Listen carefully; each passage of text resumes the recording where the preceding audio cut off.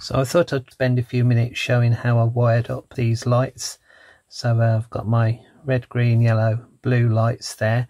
If you look at the longest lead is the positive, and so you can see with that I've got the resistor against the negative, and I've basically got the same thing on each. So positive is the one on the inside and negative is the one on the outside. Each of these resistors, I've just got a resistor there for load, which I think is 220, 330, something like that, can't remember, but I just had these around, so I've put them in so the resistors don't go to the positive, the resistors go to the negative legs on both of those, and it's the same on all of them.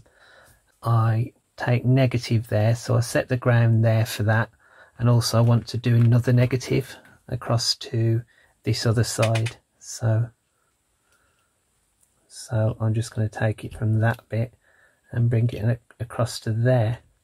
So that gives me my path to ground on all of them, and then each of these other wires are going to be for each of the general purpose pins. So pin 2 is the first one I do, so as that's there, all I need to do is put it to the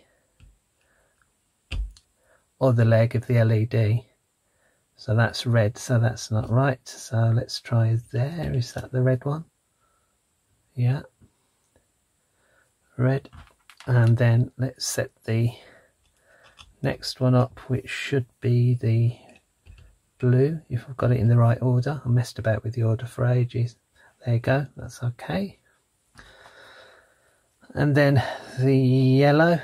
So I'll take that from GP4 and into there, hopefully. No, I've got that the wrong way around, so it's got to be that one. There you go. And finally I'll put that 4th pin on to there.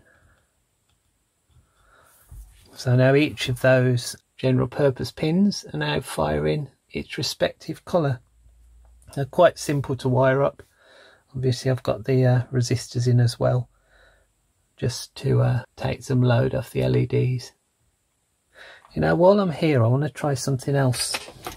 While I've got this set up on this Maker Pi Pico, I've got this audio out. I want to try audio out. I don't want this to be as loud as the other one, so I'm going to alter it slightly.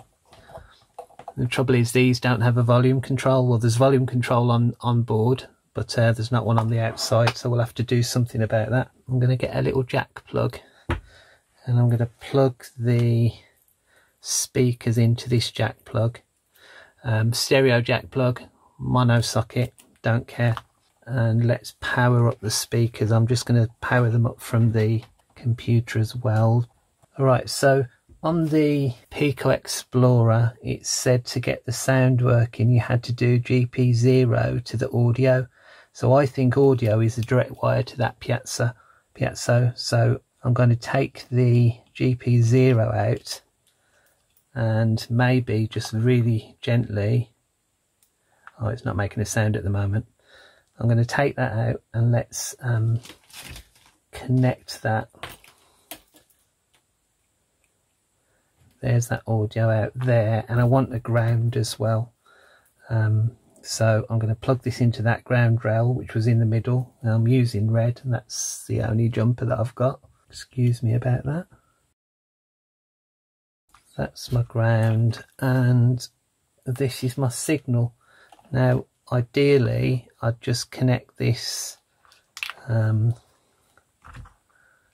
connect that to there, and connect that, well, to that ground.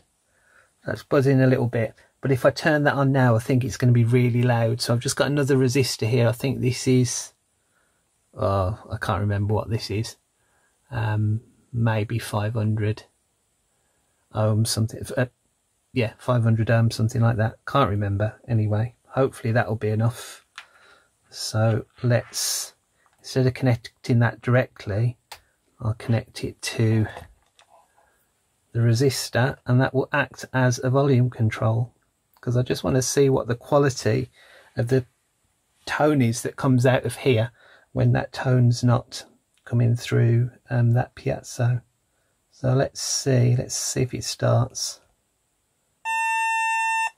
There you go.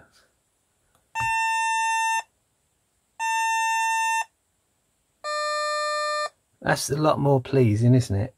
And what happens if we get it wrong? Ah, so really nice little tones out of that. Sounds like they're square wave, but yeah, so quite nice to have the sound coming out a little different way and not having to use that